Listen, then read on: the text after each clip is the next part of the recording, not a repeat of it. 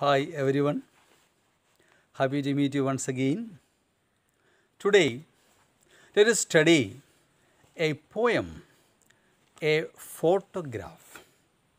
Lesson number 2, a photograph by Shirley Toulson. The word is not that much familiar to you like other poets and writers. We Indians, we are not that much familiar to the name Shirley Toulson. Yes, she was born in 1924 in England, UK, Great Britain. Okay, and she died at the age of 94 in, 2018, just 2 years before. She was an innovative writer. Who is an innovative writer? One who writes on novel subjects or new topics. Innovative. So, innovative writer on Britain's works. Then what? Ancient tracts and traditions. Yes, ancient tracts and traditions. She was an innovative writer. She was a poet, a writer, and a journalist also. Yes, she was a journalist also. And in this poem, a photograph, she pays tribute to her mother.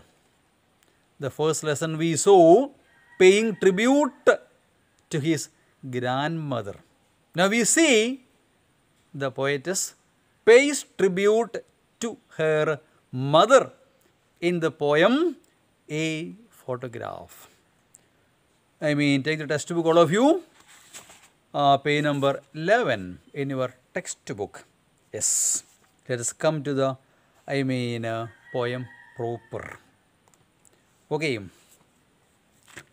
So, page number 11, poem A Photograph.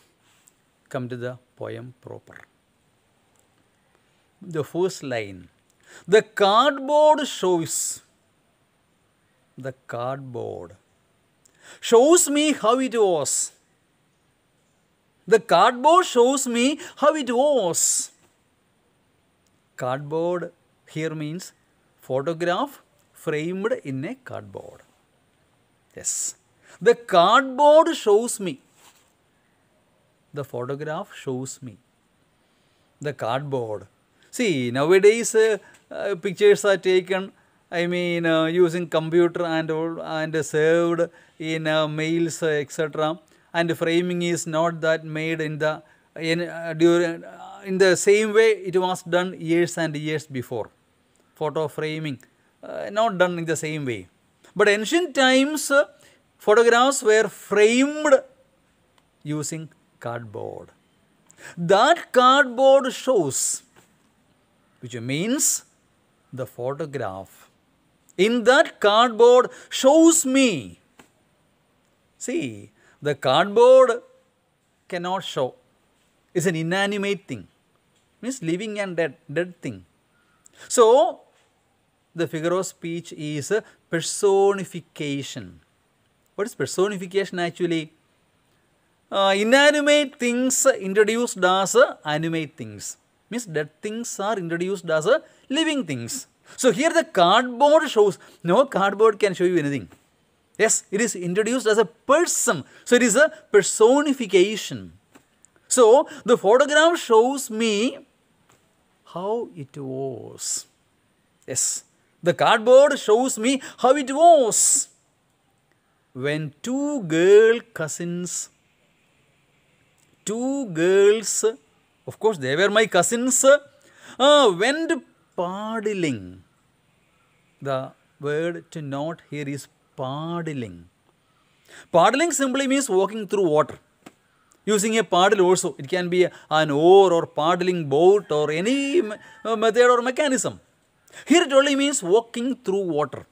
Yes, the photograph shows me Or this photograph shows me when two girl cousins, two girls who were my cousins, went paddling. They were walking through water. Yes. Each one holding one of my mother's hands, says the poetess.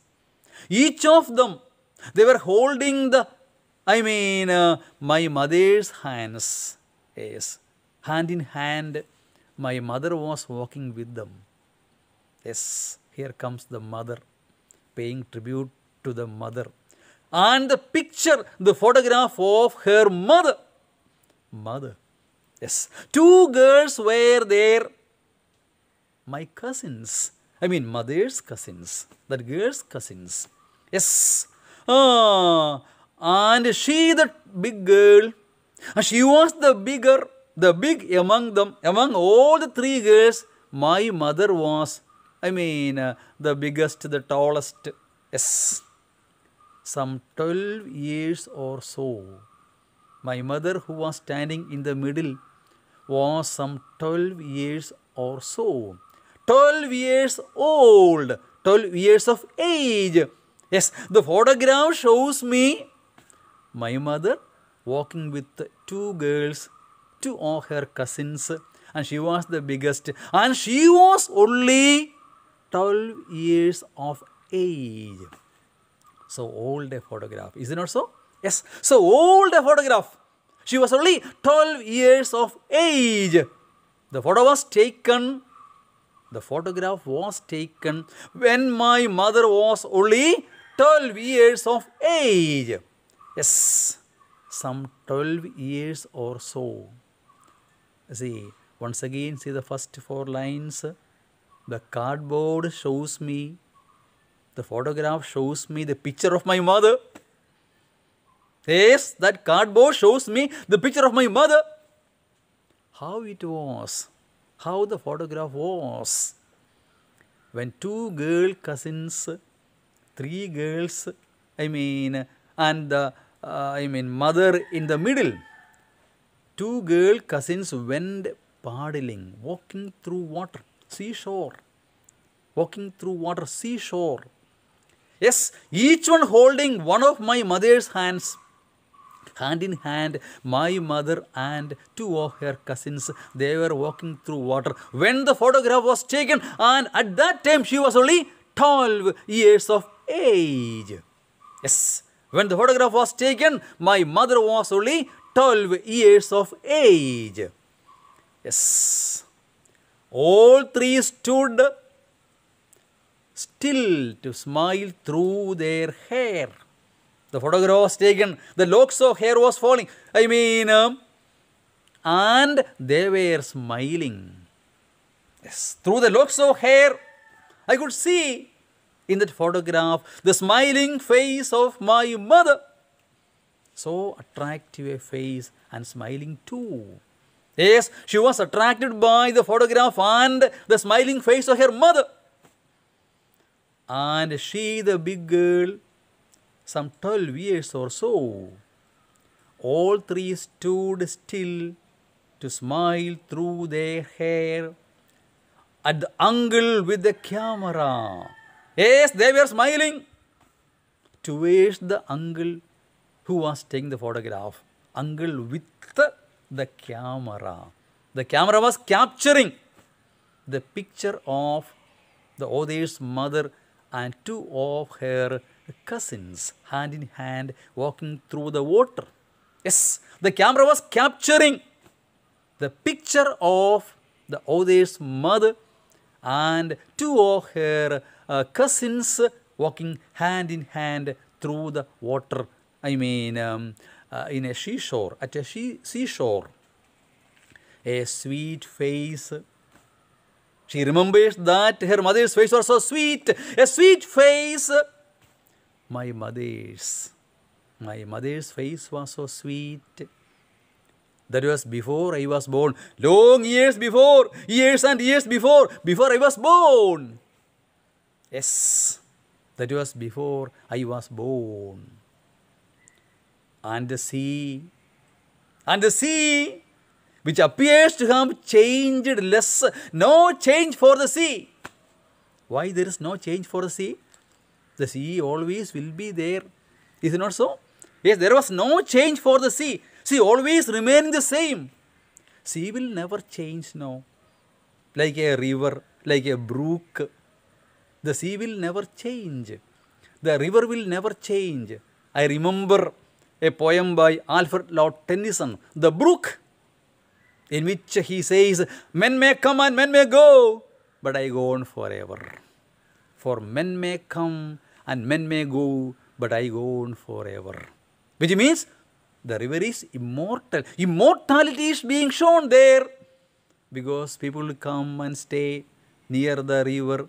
They will have a life there. Of course, short life every man has got. Maybe 50, 60 years, maximum 70, that's all, of an average.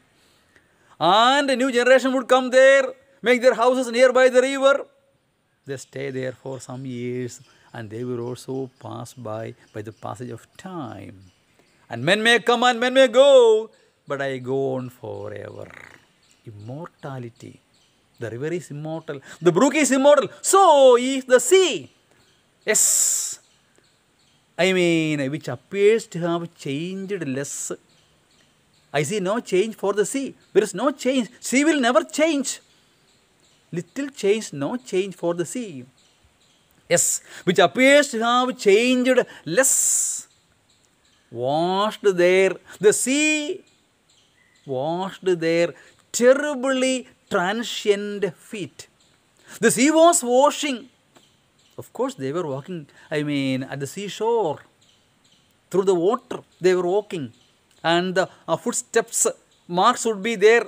When the first, wave comes, it will wash their feet and go away into the sea once again. And that mark will be gone by the next wave. Waves will come and go. Is it not so? Again it will come, again it will go.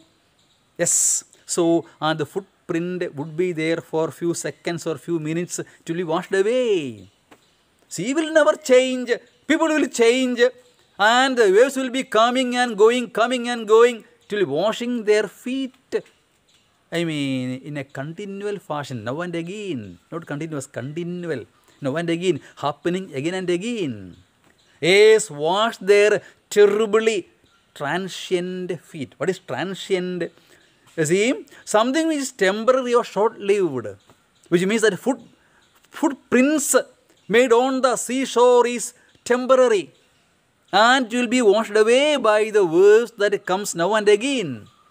Yes, the waves were washing the feet of the three girls who were walking through the, water, at the seashore. Yes, wash their terribly transient feet. Once again, see the first stanza in full. The cardboard shows. The cardboard means the photograph in the picture shows me how it was all. When the two girl cousins went paddling, yes, two girl cousins were walking through the water. Each one holding one of my mother's hands. See, three girls hand in hand walking through the water. And their uncle took the photograph and the cardboard shows me how it had all been. Yes, some 12 years or so. At that time, when the photograph was taken, she was only 12 years of age. All three stood still. They stood still. To smile through their, hair. Locks of hair falling, and through that hair they were smiling. Towards the uncle with the camera. The camera captured the girls' faces who were smiling through the hair, locks of hair falling. Yes, a sweet face. The poetess could not but notice the smiling face, the sweet face of her mother. Yes, a sweet face. She notices that the face was so sweet. A sweet face.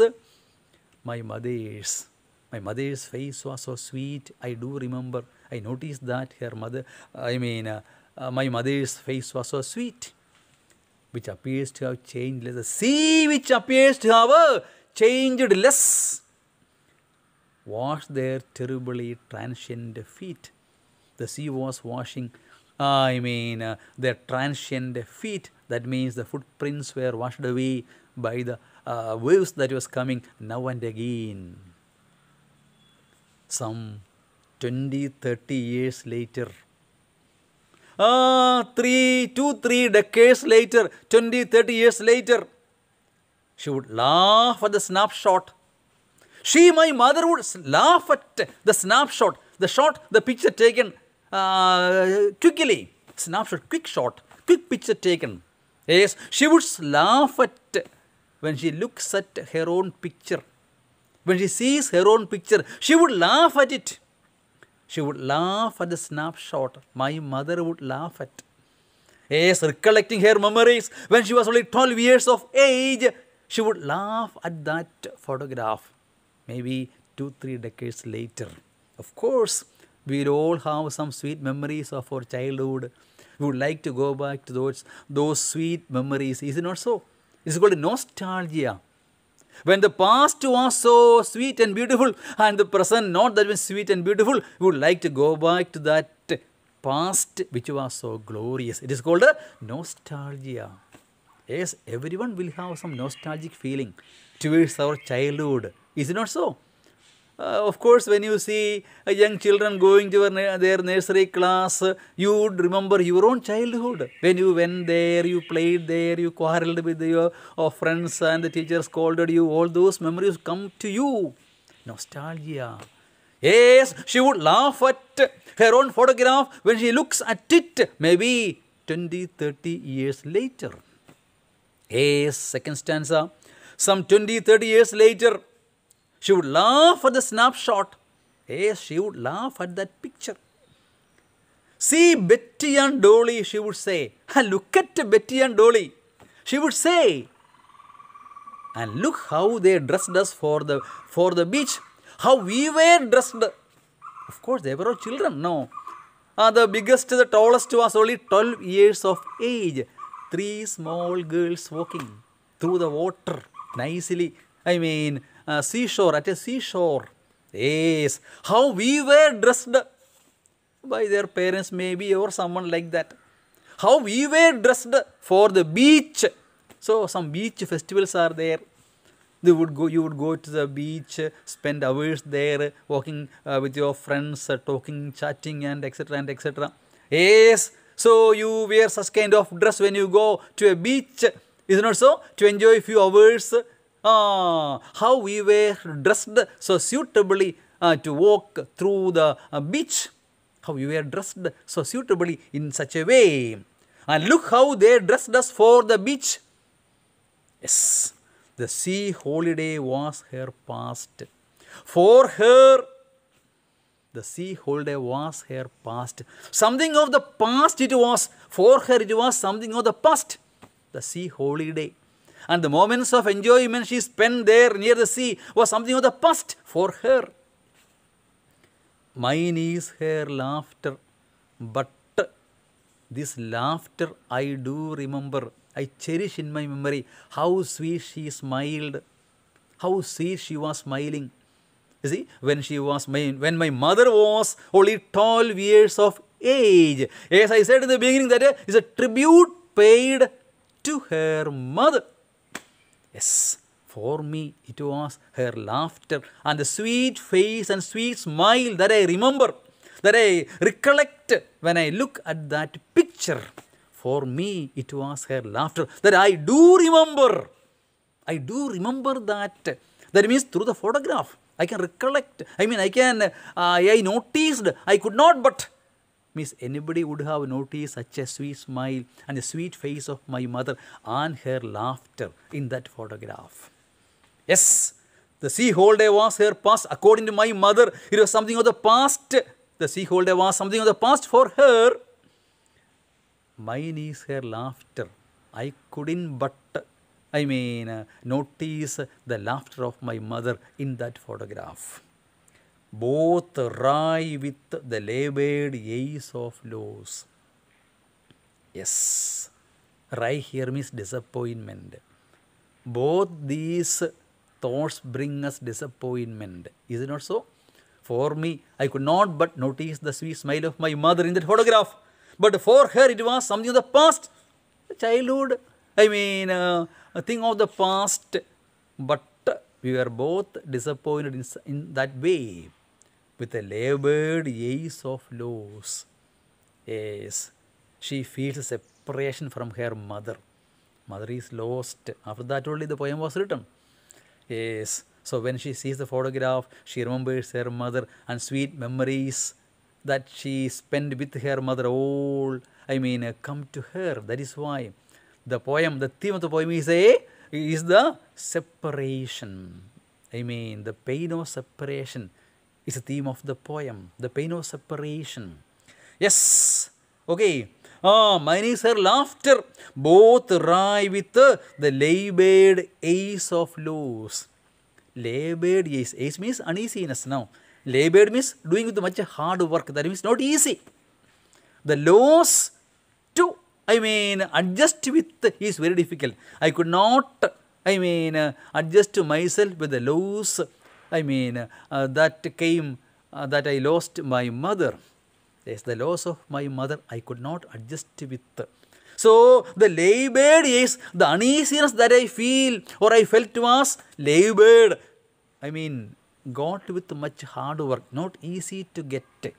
It's very difficult. Is it not so? That means I had to adjust, means I had to come to terms with the reality that I lost my mother. Nothing can be done. Yes, accepting the reality. Accepting the reality was very difficult for me. To come to terms with the loss of my mother. Reality, no. My mother is lost. I cannot get her back. By no means can it be done. But I have to come to terms with that fact that I lost my mother forever. That I had to do with the labored years, with much difficulty I had to realize the loss of my mother. Yes. So, both of us, that means my mother, for her it was something of the past. Yes, she has to come to terms with that. For me, I lost my mother. That is why I said the theme of the poem is the pain of separation. Yes, with the labored ace of loss. Is it clear to you? Second stanza. Some 20-30 years later, after 20-30 years after the photograph was taken, 30 years after the photograph was taken, maybe when she was 40, 42, 45, that age, she would laugh at the snapshot, seeing that picture, haha, my picture when I was 12 years of age, she would laugh at. Yes. See Betty and Dolly, see my cousins Betty and Dolly, look at them. She would say, my mother would say, and look how they dressed us for the beach. How you were so suitably and aptly dressed for the beach. The sea holiday was her past. For her, the sea holiday was something of the past. Mine is her laughter. I really noticed the laughter of my mother. The sweet smile I noticed. And both of us were disappointed that we lost. My mother would take it as a thing of the past, whereas I feel the pain of separation from my mother. But I had to come to terms with that because I had to accept that. Accepting the reality was labored ace. That means that uneasiness comes out of hard work, means not an easy task it was for me. It was very difficult for me to accept the fact that I lost my mother forever and forever. But I had to come to terms with so much difficulty. That is why I say it is a, tribute paid to the mother of the author. Yes, tribute, homage paid to her mother. Last stanza. Now she has been dead nearly as many years as that girl lived. Now she has been dead nearly as many years. Means same number of years as that girl lived. That means the girl in the photograph lived. Which means she was 12 years of age. Now my mother is dead 12 years before. after the death. You see, 12 years after the death that the poem was written. See, once again, now she has been dead. My mother has been dead nearly as many years as the girl in the photograph lived. That means the girl in the photograph was 12 years of age. And my mother has been dead 12 years before. Yes, 12 years after the death of her mother that she wrote this poem. That's why she says, once again, see the line, now she has been dead nearly as many years as that girl lived.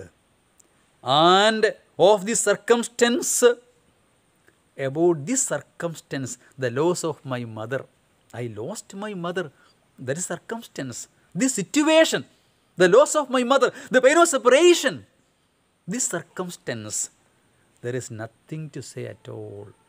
What can be said? Accept the reality. I lost my mother. I lost her forever and forever. She would never come back to my life. I have to accept the reality of the fact that I lost my mother forever. There is nothing to say. What can we say? What can I say? Nothing can be said because I lost my mother forever and forever and she would never come back to my life. There is nothing to say at all. Its silence silences. The last line, take care. Its silence. What silence? Its means what? Death. So first silence stands for death. The death of my mother. Its silence, death silences all. We are all silenced by death. Death is not noisy. Is it not so? Here again, death is personified. Figure of speech, personification. Yes, death is introduced as a person. Its silence, the silence of death, silences everyone. We are all silenced by the silence of death. Yes, its silence silences.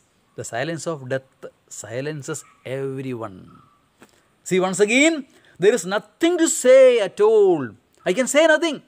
Nothing can be said about the death of my mother because I have to come to terms with that. I have to accept the reality that I lost my mother forever and forever. She would never come back to life again. I know it. But I have to accept the reality. Its silence, the silence of death, silences all. We are all silenced by the silence of death. Yes, the last line, take care. Its silence silences. Yes, the silence of death silences all. We are all silenced by the silence of death. I think the poem is clear to you. And see, what all questions given there. Think it out. Find out the answers of that questions given there and answer them in your notebook. And if there is a doubt remaining, let me know it. I will clarify. So once again, go through it. Thank you.